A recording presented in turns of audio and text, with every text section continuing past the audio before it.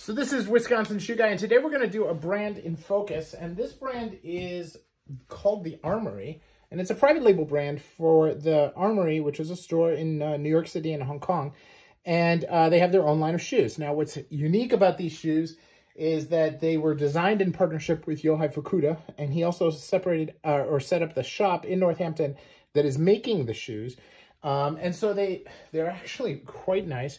They've got some really nice detail work. The way they design the apron is nice. The proportions on the heel are nice.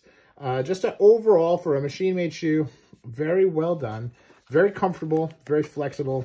Everything that you'd want, right? They're stiff in all the right places, and they're soft in all the right places. And they really, for a, shoe for $500, fit every one of the little check boxes. Now, stitch density is not superb. Finishing is not superb either, but it's a rubber soled shoe, and there really isn't a lot for them to do, so I can't really complain. The leather itself is very nice, and as I said, they're comfortable as can be, which at the end of the day, means I wear them, and I've had a fair number of wears on these, and they still look great. So pretty happy with it.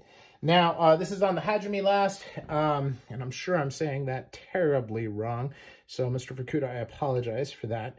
But really, really interesting shoe, and something that I find to be very interesting. They have a full line of shoes, and I may take a look at them again.